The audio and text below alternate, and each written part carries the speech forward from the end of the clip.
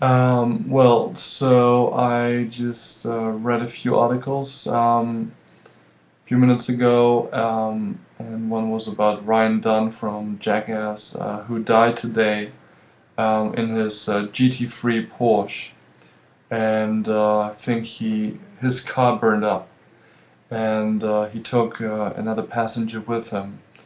It's unsure at this point whether he was speeding or not. It all happened in Philadelphia, I think, around midday, and his friend and colleague Johnny Knoxville tweeted about it on his Twitter page, and that sort of started a whole earthquake, social media earthquake. And I just thought it was really weird the way a lot of news outlets treated it, like the Huffington Post. Sort of, as if it's like, I mean, I'm not a big fan of Jackass and all that stuff.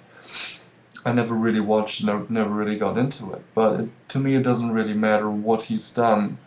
I mean, whether he was a good, TV person or done a lot of shit or whatnot, but the fact is he's dead, and once he's dead, I think, you shouldn't be bragging about about like his condom toys that he put in a condom and up his ass. I mean, it's just, I mean, he's dead, and I think that you should really respect the dead.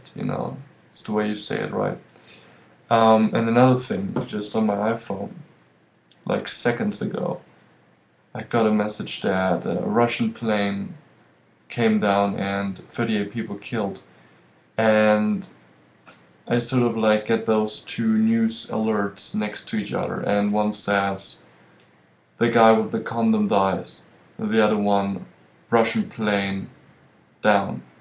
And I'm like, and that's CNN.com. That's really weird. Strange.